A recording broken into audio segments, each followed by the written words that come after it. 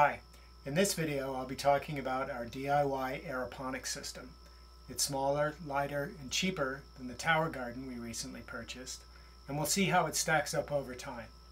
Ultimately, I'd like for us to be able to use it on our boat.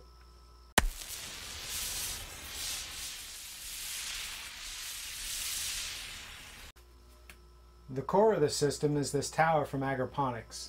They've taken a 4-inch thin wall PVC pipe and molded these openings into it. They have a YouTube video on how to do it yourself, but I decided to go ahead and purchase the ready-made item from them. I've added some string here to hang it by. Everything else you see here is stuff that I had lying around or purchased at my local hardware store. This is a 2-amp power supply that I already had that's feeding a 12-volt 360 gallon per minute bilge pump. It's got a 3/4 inch output that I have brought down to a 1/2 inch of this flexible tubing. It runs up to a 1/2 inch Schedule 40 rigid PVC tubing here with a valve that I have on here just as a gross way of controlling the flow. That runs up to the top of the tower. You have an elbow up there and a 4-inch cap. The water runs down inside the tower. And then we have a 4-inch dryer vent on the bottom here that returns the water back to the reservoir, which is just a bucket.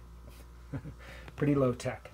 So the idea between hanging the unit from a hook in the ceiling there and having flexible couplings for the supply and return is that in a situation on a boat perhaps, the tower will be able to move and keep the weight down at the bottom in the bucket here.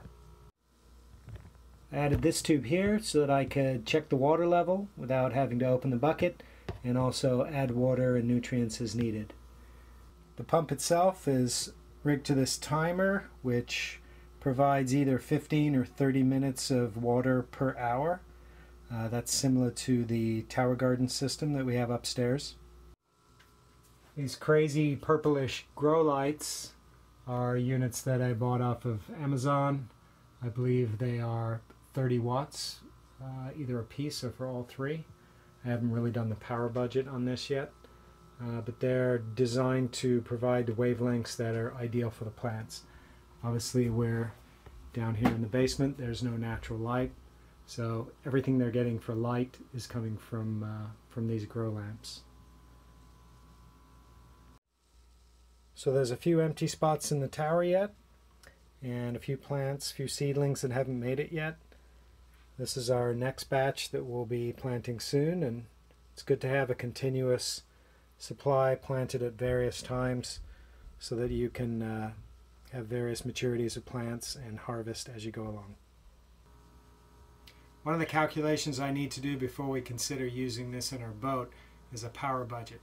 Between the draw from the pump and the number of times it cycles on and off, and these lights here, if we're deploying it somewhere in the interior of the boat, we're going to need to calculate how many amps per hour that's using and over a 24-hour period, and see if we can handle that within the power budget of our boat. Well, that's it for this video. If you enjoyed it, please like and subscribe. Feel free to contact us with any questions. I hope to be posting some more updates as time goes on. We'll see how the plants do in here versus the tower garden that we have upstairs. Again, the tower garden is a commercial system. Got a lot more research and development into it, a lot more engineering than I was able to put into this one.